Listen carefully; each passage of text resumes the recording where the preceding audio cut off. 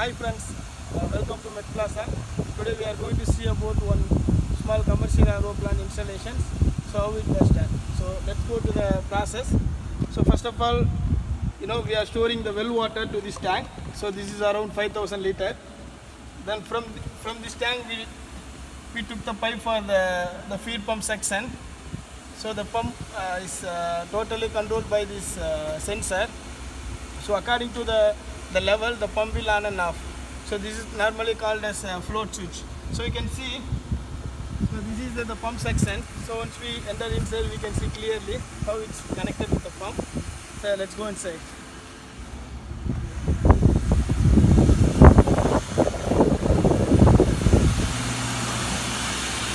This is the main feed pump, so which is supplying water to the sand filter.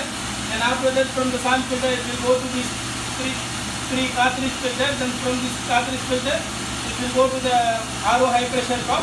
Then from RO high pressure pump, it will go to the membrane. So we will see a little more clear about this process.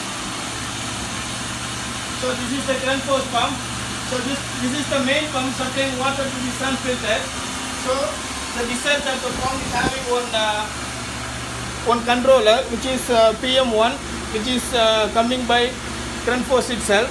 The main purpose of this PM1, so whenever there is pressure in the line, so this controller will make the pump off, so that the pump will not have any back pressure. So this is for this is one kind of protection for the pump. Then from this you can see it is going to the sand filter. So this sand filter is normally having different kinds of media. So we will see up to here it has bubbles. Then up to here it has silex. Silex is like little bigger particles of the sand. Then up to here it has a fine sand. So on top and bottom it has its own strainer. So normally, whenever the filter is in the service mode, the water will go through this media. Then it will go, and it will try to enter inside the strainer. Then inside will be the one small pipe. Through the pipe, the filter water will come out, and it will go to the next step. So now the unit is in the running conditions. So the sand filter is doing its filtrations. Then this is the outlet of the sand filter. So in the outlet of the sand filter pipeline, we connected one anti-scalar dosing pump. So which is normally to avoid the membrane salt formations.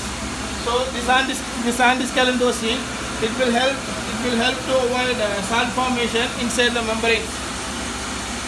Then after the dosing, it is going to the sedimentation filter. This is nothing but, this is one kind of cartridge filter, which is 5 micron bore size.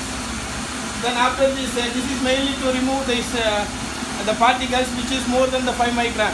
Then after this, it will go to the carbon filter. Normally carbon filter is using of removing the chlorine content, then to remove the odor, then to remove the smell. If there is any smell in the raw water, this filter will remove completely. Then after that, the water is going to the another sedimentation filter. Here we used 1 micron cartridge filter. So we will see one small example for this cartridge filter.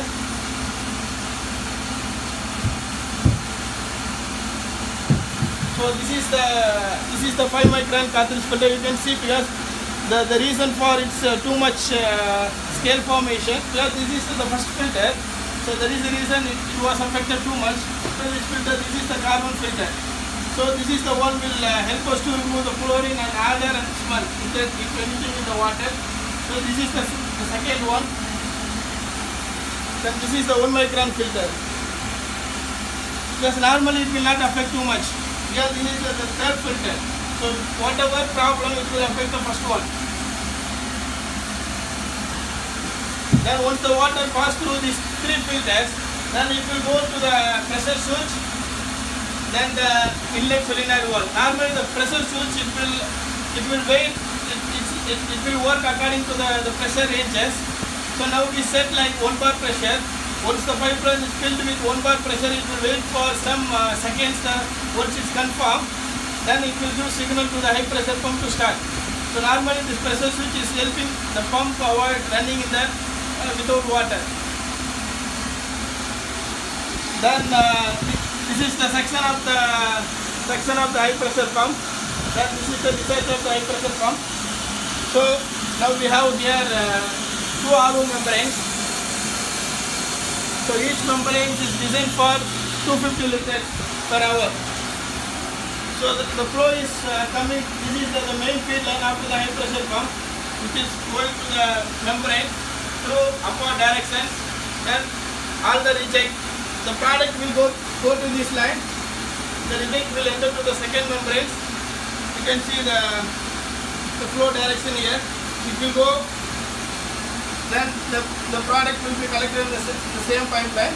Then the reject is in another pipeline. The reject water will go to the reject water. It is connected to the solenoid valve. Normally the solenoid valve, whenever once we start the RO unit, the solenoid valve will keep open for 30 seconds to flush the complete membrane. So after 30 seconds, the solenoid valve will off. Then the water will go through the flow meters. Then in this flow meters we can see. So in this flow meter we can see the flow of water, how much it is going out now. Here is the product water. RO permit water flow you can see here. So this is the RO product water ppm, how much TDS the product water you can see here.